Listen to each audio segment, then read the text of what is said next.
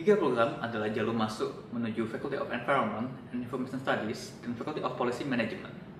Sebelumnya saya menulis artikel di website saya mengenai tips mendaftar ke GIGA Program. Dan kali ini saya membuat versi videonya dengan konten yang disesuaikan untuk pelamar tahun 2020. Jadi, bagaimana caranya menjadi GIGA student? Berikut langkah-langkahnya. Pertama, pilih fakultas teman-teman. The GIGA Program dimulai pada 2011 oleh Faculty of Environment and Information Studies, dan pada 2015 Faculty of Policy Management mulai ikut bergabung. Pada satu periode pendaftaran, teman-teman hanya bisa mendaftar ke salah satu dari kedua fakultas tersebut, namun tidak perlu khawatir, karena seperti yang sudah saya jelaskan di video sebelumnya, kedua fakultas ini dikenal sebagai Twin Faculties atau fakultas kembar, karena pelajar dari Faculty of Environment and Information Studies bebas mengambil mata kuliah yang diadakan oleh Faculty of Policy Management, dan juga sebaliknya. Kedua, pelajari buku petunjuk resmi pendaftaran secara seksama.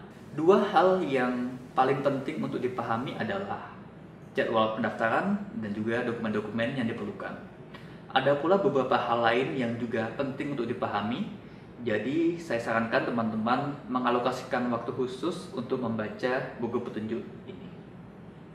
Ketiga, pilihlah beasiswa yang ingin teman-teman lamar. Untuk tahun 2020 terdapat 2 beasiswa eksklusif untuk mahasiswa baru di GIGA Program, yaitu beasiswa Max atau Monbuka Gakuso yang diberikan oleh Kementerian Pendidikan, Budaya, Olahraga, Ilmu Pengetahuan dan Teknologi Jepang, serta beasiswa Master Kobayashi yang didanai oleh Pak Master Kobayashi, pebisnis Jepang yang merupakan alumnus Keio SFC. Teman-teman bisa mendaftar kedua-duanya, atau salah satu, atau tidak mendaftar sama sekali. Pilihan beasiswa yang teman-teman lamar tidak akan mempengaruhi hasil seleksi GIGA Program. Dan perlu diingat, jika seorang pelamar kedua beasiswa tersebut dan terpilih sebagai penerima beasiswa, hanya salah satu dari kedua beasiswa tersebut yang akan diberikan. Dan pendaftaran untuk kedua beasiswa ini dilakukan bersamaan dengan pendaftaran untuk GIGA Program. Langkah 4. Persiapkan dokumen yang diperlukan. Dalam mendaftar ke universitas manapun, persiapan dokumen selalu memakan banyak waktu. Jadi sekali lagi saya sarankan agar teman-teman mengalokasikan waktu khusus untuk membaca buku panduan resmi dan mulai mempersiapkan dokumen-dokumen yang diperlukan. Akan lebih baik lagi kalau teman-teman sudah mulai mempersiapkan dokumen ini sejak beberapa bulan yang lalu, karena beberapa dokumen memerlukan banyak waktu untuk diselesaikan. Misalnya dokumen-dokumen yang ditulis dalam bahasa Indonesia dan perlu diterjemahkan ke dalam bahasa Inggris atau bahasa Jepang. Contoh lain adalah skor TOEFL. Dulu saya diharuskan untuk mengirimkan nilai TOEFL saat mendaftar GIGA Program, karena SMA saya menggunakan kurikulum nasional Indonesia. Dengan kata lain, kegiatan belajar mengajar di SMA saya diadakan dalam bahasa selain bahasa Inggris. Bagi teman-teman yang termasuk ke dalam kategori pelamar yang diwajibkan untuk mengirimkan hasil tes profisiensi bahasa Inggris seperti TOEFL, saya harap teman-teman sudah mengambil tes tersebut dan nilainya masih valid, masih berlaku sampai tahun depan. Jika belum, segera ambil. Pengalaman saya dulu saat mendaftar TOEFL, cukup sulit mencari tanggal tes pada bulan yang sama karena kebanyakan kursi sudah habis dipesan, dan setelah saya mengambil ujian, saya perlu menunggu selama 10 hari untuk mengetahui nilai saya. Kemudian langkah 5, minta bantuan orang lain sesegera mungkin. Beberapa dokumen perlu diselesaikan dengan bantuan orang lain, jadi ada dokumen yang bisa teman-teman urus sendiri, dan ada dokumen yang mewajibkan teman-teman untuk meminta bantuan orang lain. Sebelum teman-teman mulai bekerja dengan dokumen yang bisa teman-teman selesaikan sendiri, mintalah bantuan orang lain untuk menyelesaikan tipe dokumen yang kedua ini, yang memerlukan bantuan orang lain. Dengan begitu, teman-teman bisa menghemat waktu, karena semua pihak bekerja secara bersamaan. Contoh dokumen tipe kedua ini adalah Application Evaluation Forms. Mirip surat rekomendasi, namun isinya bukan rekomendasi, melainkan evaluasi. Teman-teman perlu meminta bantuan 2 orang untuk menulis dokumen ini, bisa guru, pelatih klub ekstrakurikuler, pemimpin yayasan non-profit, atau siapa saja yang bisa mengevaluasi teman-teman secara objektif, kecuali anggota keluarga yang berada di dalam degree of kinship yang kedua. Degree of kinship itu tingkatan kekerabatan.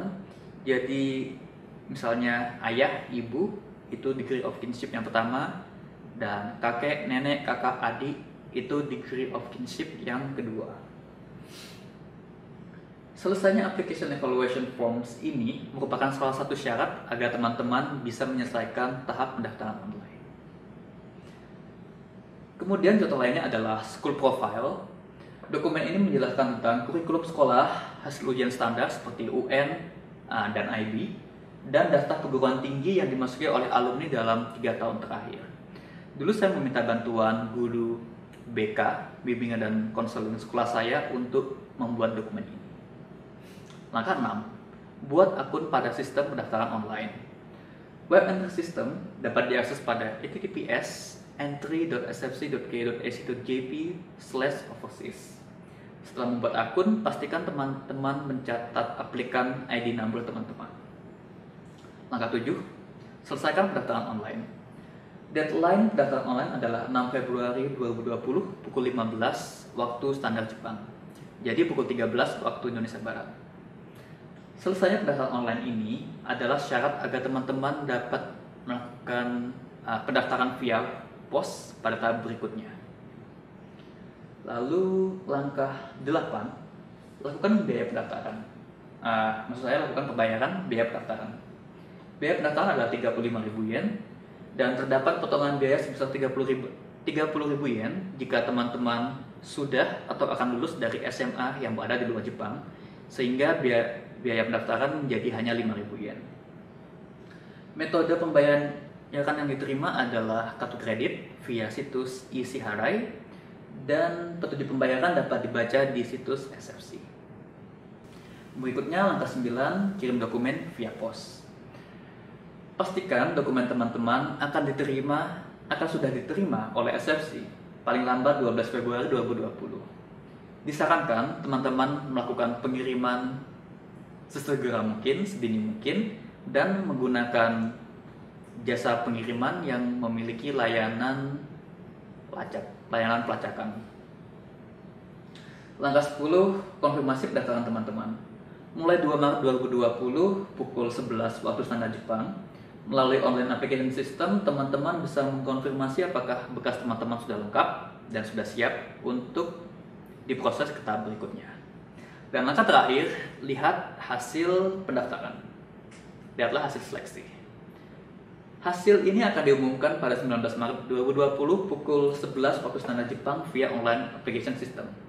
Jika teman-teman dinyatakan lolos, teman-teman akan diinformasikan lebih lanjut mengenai beasiswa, pembayaran biaya kuliah, dan lain sebagainya.